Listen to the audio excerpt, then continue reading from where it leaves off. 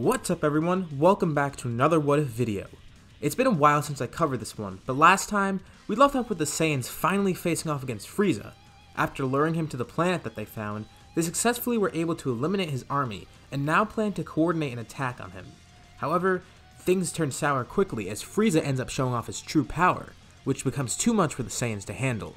Frieza transformed, and even with the Great Apes and wrathful Saiyans, the Saiyan rebels couldn't do anything to stop the tyrant. With Frieza getting bored in the fight, he sets his sights on some potential prey to kill first, in order to make an impression on those he's fighting. Let's pick up from here. I ended off with a rather grim poll asking you guys who Frieza would decide to kill out of the weaker Saiyans. The options were Tarble, Paragus, and Gine, but the winner was the fourth option, all of the above.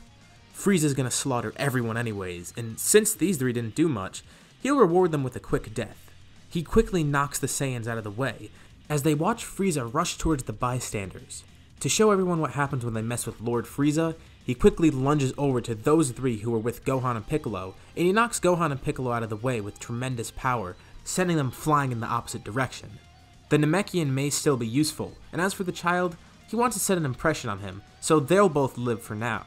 As quickly as he gets over there, it ends. Frieza shoots 3 death beams at the 3 weaker Saiyans, and they're all helpless to defend against it. They fall to the ground, only to die soon after. The speed and power of this attack was simply too much to handle. Everyone watches in horror. Nappa, Shallot, Giblet, and Turles are speechless, and angered by what they've seen, but this pales in comparison to the other 4 Saiyans with them. Goku, Raditz, Vegeta, and Broly witness it as well. And when Frieza turns back to see these 4, his smug grin turns to a look of shock as he feels their powers rising. They're not even in that crazy hair, yellow eye form that he saw them using before. They've completely dropped out of their wrathful form into base, but they're obviously not going to stay in base for long. Almost in perfect unison, the 4 of them all power up and scream in rage, watching their family members slaughtered, with Goku and Raditz especially pissed off by seeing Gohan and Piccolo hurt as well, nowhere to be seen. Remember, in this scenario, everyone's known each other for at least a year, with the original Saiyan group being very tightly knit and actually having a sense of family with their blood relatives, unlike how Saiyans are in the original story. I mean, that is the whole purpose of this What If, they're good now. They all explode with anger, and the 4 of them glow with their auras turning into massive flames. They now have all become Super Saiyans, and some of you are probably worried about Broly being a Super Saiyan, knowing how reckless he is. But in this timeline, Broly isn't a loose cannon because he had so much training in his life prior to this, unlike he did in the original story, and he's learned to control his rage somewhat, which is why he was even able to control Wrathful in the first place. He's the most powerful of the 4 right now, but he isn't completely berserk. He is royally pissed though. Now, let's get to a brief look at everyone's powers. There's no need to cover everyone's power levels, only the 4 Saiyans and Frieza. Raditz is at 350k, or 17.5 million in Super Saiyan. Vegeta's at 450k, which translates to 22.5 million in Super Saiyan. Goku's at 460,000, which goes to 23 million in Super Saiyan, and Broly's the biggest at 750,000, which skyrockets to 37.5 million in Super Saiyan. Together, they have reached a total of 100.5 million. And Frieza's obviously at the same power as he is in the original, 60 million at 50% and 120 million at 100%. Obviously, half his power isn't going to cut it anymore. He needs to go full power. The Emperor is astonished. He sees not 1, but 4 of those Super Saiyans that he's heard of in Legends. He's now a little nervous. Frieza is rushed by the 4 Saiyans at once and is beaten to a pulp. He doesn't go full power right away, and he's only at about half his maximum power right now, and he got caught off guard. The Tyrant is eventually able to break free and power up to his full power, which is greater than that of the Saiyans combined, but not by much. The battle is fierce but somewhat even, and Frieza begins to get a slight advantage again. Frieza is losing ki as they battle, but so are those Saiyans. Everyone involved in the fight is pretty injured, and no one, not even Frieza, knows how to control the forms they're using right now, at least not efficiently. As this is all going on, the other 4 Saiyans, Nappa, Turles, Shallot, and Giblet, are equally amazed to see what these guys are capable of right now. Since they can't contribute at the moment, the 4 of them decide to check if Piccolo and Gohan are okay. They do end up finding the 2 of them, who are injured, but still safe at least. The 2 were knocked unconscious for a brief while, and don't know what happened over the last few minutes, but they can sense the dramatic change in ki. They regroup back near the fight as they watch from a distance. Piccolo wishes he could help, as do the other Saiyans, but they just get in the way at this point. They watch as the other Saiyans lose ground, with Frieza barely being more powerful than them combined. They're all getting enraged watching Frieza beat up the other Saiyans, especially Gohan watching Goku and Raditz get hurt, and Turles watching his best friend Raditz fighting. That's when Piccolo and Gohan realize something. They're missing some people. Tarbell, Guinea, and Paragus are nowhere to be found. They're not with the group. Gohan asks the other four what happened, and they don't know what to say, and just give each other some serious looks. In a somber but determined tone, Turles ends up breaking the news to Gohan and Piccolo, telling them that they'll make Frieza pay for it no matter what.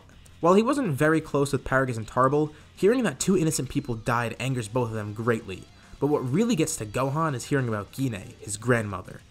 The fight between the four Super Saiyans and Frieza rages on, with Frieza getting angrier as it goes on, and everyone running out of energy. Each side needs to finish the fight now. Out of nowhere, what seems like a missile hits Frieza.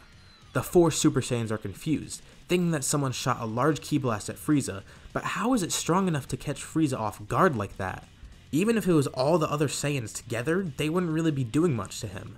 Then they begin to realize, that missile wasn't a missile or a ki blast. It was a kid. It was Gohan. Gohan has joined the fight with the four Super Saiyans. Well, actually, now there's 5. They didn't even notice during the battle, but after hearing about Guinea's death, watching his father and uncle on the brink of death, and seeing all his friends being in danger, Gohan got one of those unbelievable rage moments that we saw when he was a kid.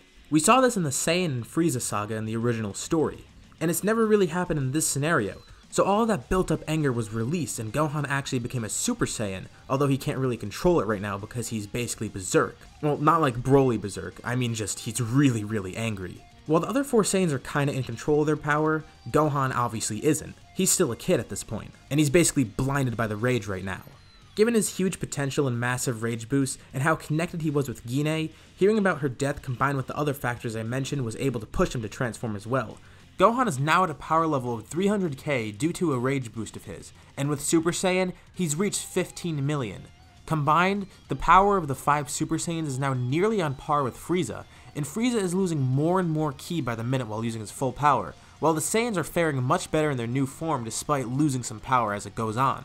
Seeing a new member with them, and the fact that they want to protect him in case he does anything stupid, the Saiyans all get back into the fight motivated once again to defeat Frieza. Frieza is losing more ki by the minute while using his full power. And now that they have an extra person fighting, the Saiyans are now advantaged, and they're able to back Frieza into a corner. Together, they toss him back and forth like some sick game of Frieza volleyball or something. Finally, Frieza is launched into the air by one of them, and Vegeta commands everyone to fire now, using their full power. The 5 Super Saiyans, the 4 Base Saiyans, and Piccolo all fire towards Frieza as he's launched up into the atmosphere. The team's combined power kills Frieza for good this time. It's finally over.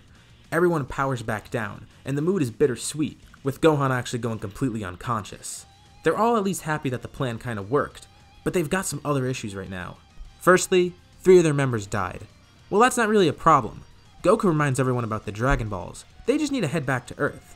The only issue though is that there's a lot of people here, and they have nowhere else to live. The planet they live on sucks, and this barren planet they're on right now is even worse. They'll all live on Earth for now, and they can all figure out a living situation once they arrive there. With the ship Goku and his crew arrived on, as well as a few smaller ones in tow, everyone begins their journey to Earth in order to revive their group. Goku, Gohan, and Piccolo need to get back anyways. With the round trip and the time spent on the planet, the 3 of them have been gone for about 2 years, so Goku and Gohan have a lot of explaining and catching up to do with Chi-Chi. They arrive on Earth safely, with everyone happy, but also kinda weirded out by the several other people that just arrived. And also the fact that Piccolo's there, and he doesn't seem like a bad guy anymore. Like I said, a lot of explaining is needed for the other Z-Fighters. They don't know who these guys are, and they don't know what happened in these past 2 years with this entire group. And it's weird to see Piccolo now not acting like that demon that wanted to take over the world a few years back. All might seem fine right now, but there's other threats lurking around. It's great that they all defeated Frieza, but he wasn't their only enemy. Sure, they took out a lot of members of the Frieza Force and Frieza himself, but there's someone more threatening that might show up in the future. King Cold has been waiting in space, and he hasn't heard from his son in a few days, nor has he heard from any of the forces that were with Frieza. He knows that Frieza went to some planet where the Saiyans were, and if you remember in the last part, a jammer was created to interfere with any scouter signals on the planet, and it was made to seem like the planet had no outside connections, even though that was a man-made thing. King Cold knew this when Frieza went into the planet, so he thought it was normal to not hear from Frieza for a few hours or so. But a few days? It couldn't have taken that long to collect the Dragon Balls. And there's no way the Saiyans could have done anything to Frieza. They're too weak, right? King Cold's starting to have his doubts, and he's beginning to think that this planet might have been a trap for Frieza. He realizes that the fact that scouters don't work on that planet for some reason is a little bit too suspicious.